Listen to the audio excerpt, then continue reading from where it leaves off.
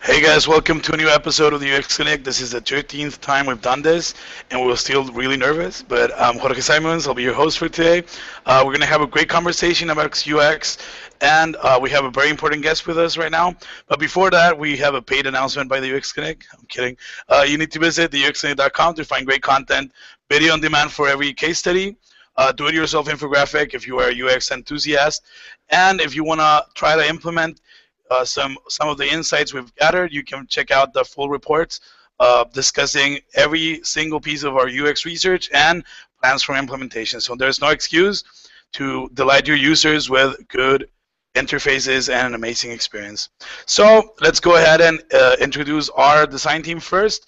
Back for a new episode is Miguel Medina. Miguel Medina is one of our web designers and UX researchers. Welcome back, Miguel. Thank you, Jorge. It's great to be here, and we are very excited to present all the findings in this new case study. Yes, we are. And next up is Diana. Diana's been here forever. She's a visual designer superstar.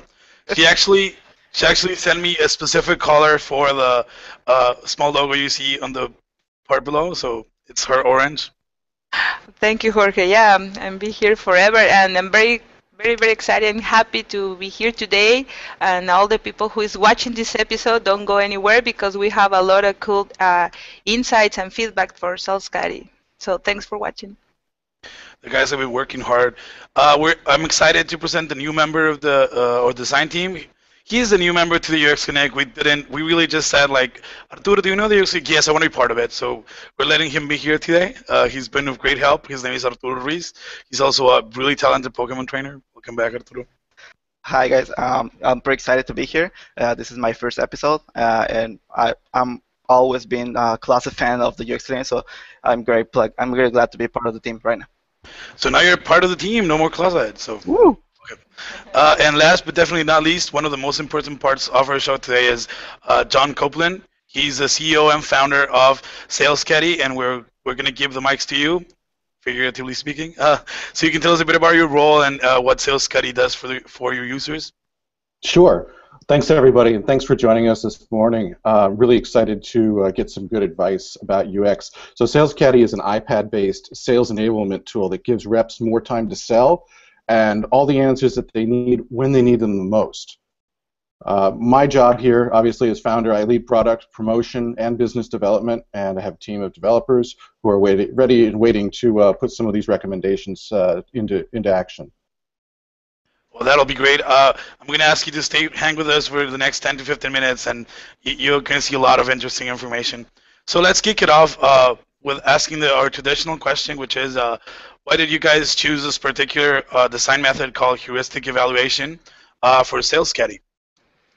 Yeah, we choose heuristic evaluation, and I thought you will be more enthusiastic and dramatic when you pronounced heuristic because I thought one was your favorite methods. It was the first episode I was in, the heuristic evaluation back in like 2014. So I'm gonna do it excitingly next time, I promise. Sorry. Yeah. Okay. Thank you. Well, we choose heuristic evaluation because first of all, it helps to identify usability problems in the user interface.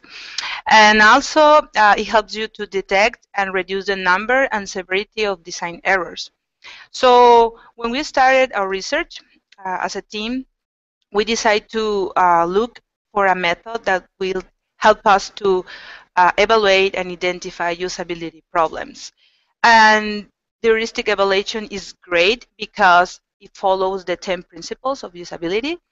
So we decide that it will be the one method to do a research. But also we choose this method because it provides a global panorama about the weaknesses and the strengths of the system.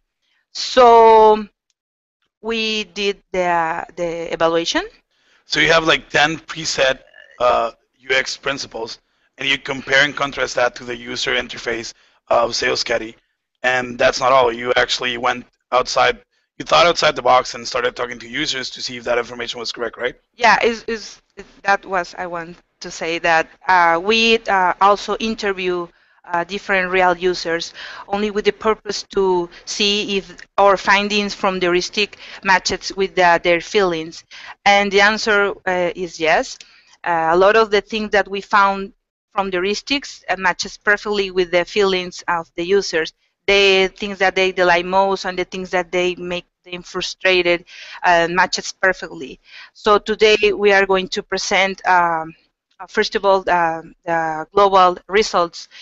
Here in the chart, maybe it's a little, I don't know, technical, or it's not super visual attractive, but we are going to move quickly from this chart to see the improvements that we are suggesting. So here we have the 10 principles that I already explained, and we have the 4 main opportunity areas for Sales Caddy in these 10 principles.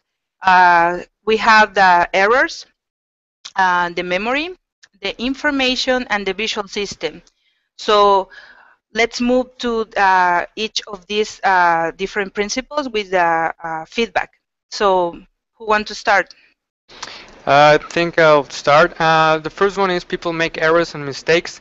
So we can see in the chart that we have 4 of 3 questions that went highly with critical um, feedback from the heuristic, and the severity range is kind of high. So the reason of this is the console is not prepared for errors, or not does it prevents the user when they're having a mistake.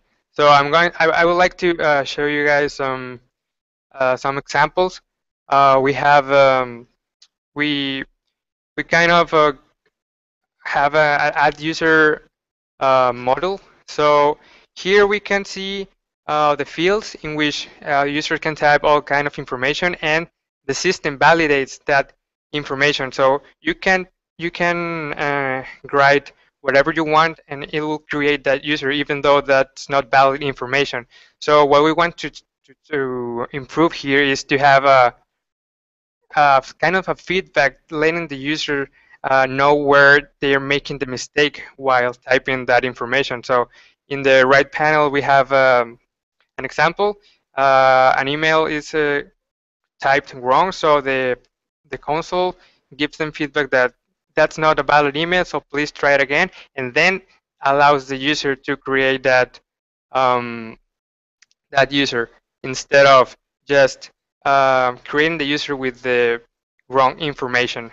Yeah, So and this is a way to prevent the error, right? yeah, exactly. That's what we try to do. And the second one is human memory is complicated. So at first we have lots of information displayed at once, so the user have trouble finding what they want.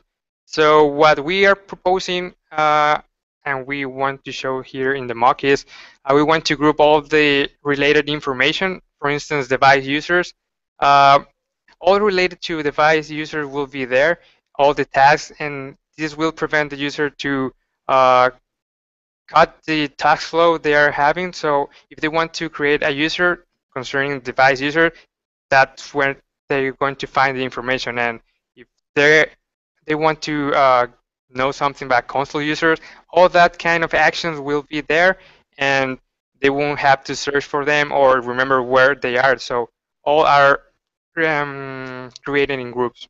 So I was gonna say it's about not trusting the user, but I think it's the other way around. It's simplifying the way around the user so they don't have to worry if they I don't know, misspell their name, or who would misspell their name, right? But write their email incorrect. So the interface would tell them, hey, your email is wrong, and instead of the user having to go away from his regular task flow, they can find all the single user information, for example, in a single place with some visual cues and stuff like that. So okay. Yeah. Also, it's a beautiful interface. I'm very proud of that because I think this is very bright and all the things come pop up. But we'll explain more about this in short. The theory heuristic that we found opportunity areas for Sales Caddy is related with the information. And this heuristic is called people crave information. And here's the thing. People wants to feel in charge of the things that they are doing. For example, here right now I'm talking with John, with Arturo, Miguel, Jorge, and the people from the audience. So I expect that if I'm talking, see at least a gesture from Arturo, maybe his head or the hands or Jorge. So if we having a conversation, I want to having the same channel and receive some feedback from you. It happens the same with the system. If an user do an action, he wants to know that the action is doing and receive some feedback. For example, in the next mockup, we have the when a user creates a new user in the console, a little message appears and say that your user has been successful created. That's the way to let know the user that the things that he or she is doing in the console, it's taking action. And it's the way that communicate between the system and the user. Also, this heuristic is about to help them when they have problems. For example, we are proposing to add in the left main menu a section for help. Do you need help? There is. And this section should contain the most common questions that the IT department receives every day. So in that way, the users can click on it and read the most common questions and have some answers. And that's the way that we are proposing to solve some of the findings that we got from this heuristic. The last of the opportunity areas that we're discussing is the visual system. This heuristic is all about how the information is displayed around all the console and how they make use of a graphical language to represent this information. We take three major highlights around this heuristic. The first one is icons and graphics. Right now, the console doesn't have any graphics or icons or any way to represent the information they display around the console. It's just a sea of plain text, and the only four icons that are there on the tables, they're really hard to translate in what they actually do or what they actually mean. The next one is hierarchy and color coding. Right now, the hierarchy of the information of the console is confusing, making more relevant information to be confused with the information that is not so important. Grouping similar information helps the user to focus on a single task instead of surfing around all the information that is scattered on all the console. Also, the application doesn't take advantage of color system or color coding to represent different status of interactions. For example, error message or success messages. On the following screenshot, we can see the interface consists mostly on plain text, and the color coding is actually is not there. And the last one, and here I'm thinking a quote of some of the users that we interview. It says that the position of the form fields as well as the language used in the console are odd. The next point is the technical language. The information displayed right now on the console is in a technical language. It's imported directly from a database. Most of the labels and most of the information of the tables are in this way. So for us, it's pretty difficult to understand what's going on, well, how to interpret this information. So this way, we get confusion for the users because they don't really understand what that information means or how to work with that. On the next mockup that we see there, we can see that we are proposing to make use of some color coding to represent some important inputs on the interface. For example, the configure columns buttons, or even the support ticket that is actually kind of missing on the actual console. And as I said before, there are areas where the application can take advantage of a graphical system. For example, right now the application displays the location as a set of coordinates, which most of the users can understand. Come on, who's this word can really understand coordinates? Even Boy Scouts has a hard time interpreting this kind of stuff. So we're proposing the use of a graphical system for this, like a map. A map is something that most of the users can understand, and they can easily translate this to something useful. I can understand maps though. I need maybe coordinates and then a map and then I a have a big friend that maybe placeholder. knows how to translate the coordinates, I think. Yep. We need classes from your friend.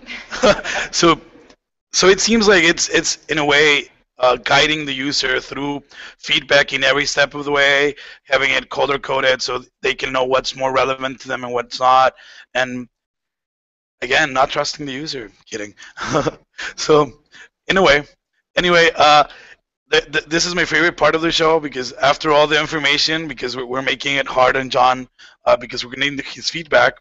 Now we have 4 takeaways before we go to ask questions to you. So just in the issue of fairness, we're going to try to summarize it up again in four small takeaways. So go ahead, guys. So the first one is error prevention, and people make mistakes. So as was explaining before, what we're trying to do here is to prevent the user or give them the means to uh, correct that mistake that they're having at the time, but mainly to prevent it. So we want to have that on this console.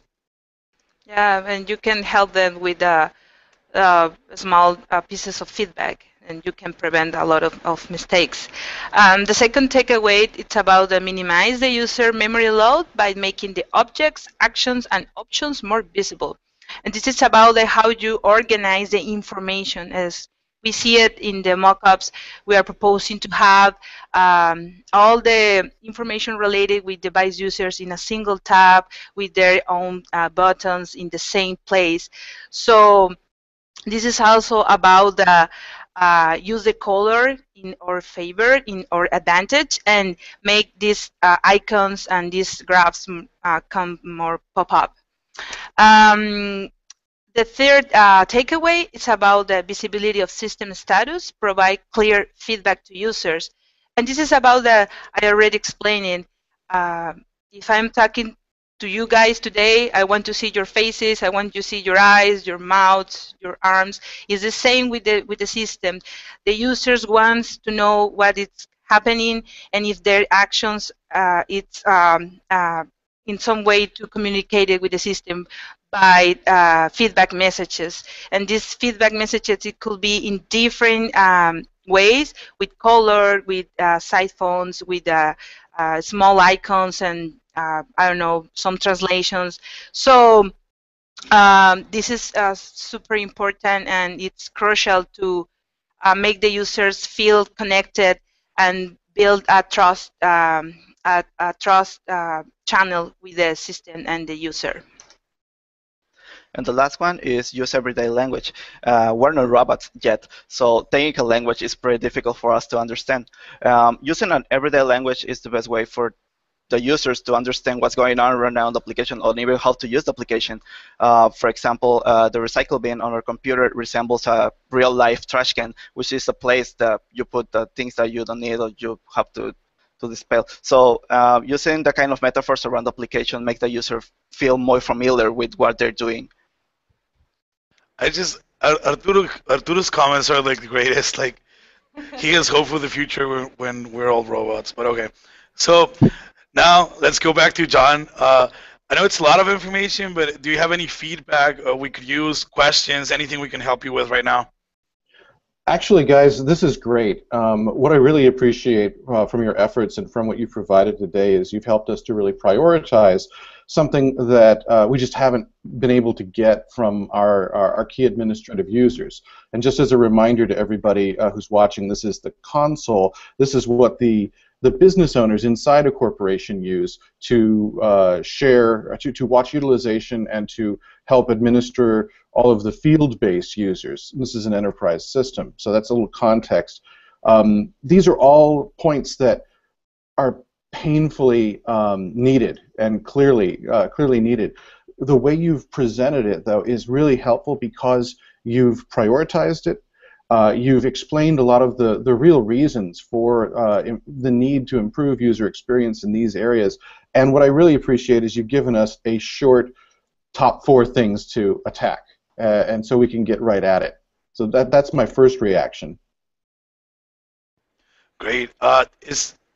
Do you see this as coming alive in the next design iteration? Do you think this is something you guys are going to use? Absolutely. I have a list of tickets a mile long. Product requests, changes to the UI, but we wanted to get some professional advice from a UX clinic and Nearsoft before we just started diving in, fixing random things that caught our eye. This gives us a runway, and so we'll put this into the next version. Absolutely. Thank you so much. Guys, any last questions you want to ask John, or John, any last questions you want to ask the design team, or should I just say goodbye? Well, I just want to thank to all my teammates here, and Marisol, we miss you. Just kidding. Yeah, yeah. I just want to thank to all the participants for the 4 users that we had interviews with them. Their feedback was super professional. They help us a lot also with the findings. And that's it. I just want to thank to John to the opportunity to be here in the UX clinic. It was amazing to work with the Sales Caddy. So thank you so much. Well, thank you. It's a real pleasure to work with the Nearsoft team and be a part of UX Clinic. Again, I also want to thank our users. Again, this is enterprise software, and getting usability testing from them is really quite a feat. I'm amazed that we got as many testers as we did, and very grateful for the people who took time out of their busy days, of course your team included, but also our customers, to come together and provide this really valuable feedback and something that's actionable, something that's going to make a difference with our product. So we're gonna have to sign you up on the next chapter of the UX Connect to see how the changes went and everything went down. I think that would be great. I'll take as much free advice as I can get. We're gonna quote you on that. No, I'm kidding. So guys, that's our show for today. It was great having you on board, John, and the whole design team. I want to thank the audience too who was here with us, and especially Bunny. Bunny is always off camera, but he's always making everything happen. So claps to him. And I just like to remind you that making a delightful user-centered world is all about making money, to be honest. And this features that you can change on your product will probably make you more and more money. So we're in the business of making great companies, great software for great users, and the end money. So send us a request at contact@theuxconnect.com or through the uxconnect.com website, and we'll be happy to feature you in upcoming episode of the UX Clinic. So thank you guys, and we'll see you in 3 weeks' time for a new episode of the UX Clinic. Goodbye. Bye. Thank you. Thanks, everybody.